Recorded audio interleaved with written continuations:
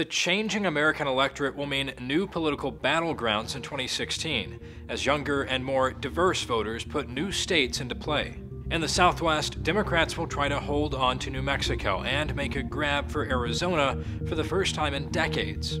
We know that the Latinos can be a very important decider in this election. Across the region, more Hispanic voters will give Democrats an edge. In the last general election, the president scored 71% of the Hispanic vote nationwide, and the demographic will grow to 12% of the electorate by 2016. This same population shift could soon put Texas in play, though today Republicans still dominate the state, especially in the midterms when voters as a whole skew older and more conservative.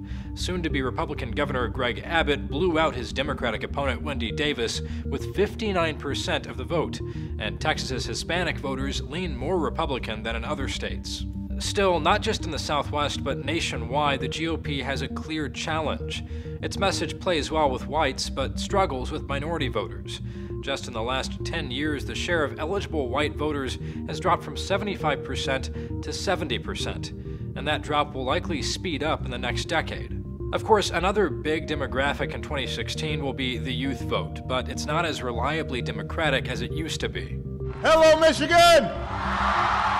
I love you back!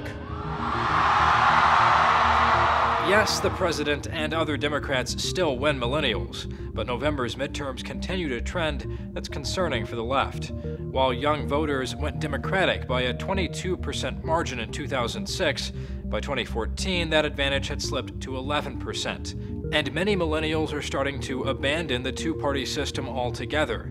Pew Research tells us 50% of millennials now identify as political independents, despite being as liberal as ever on the issues.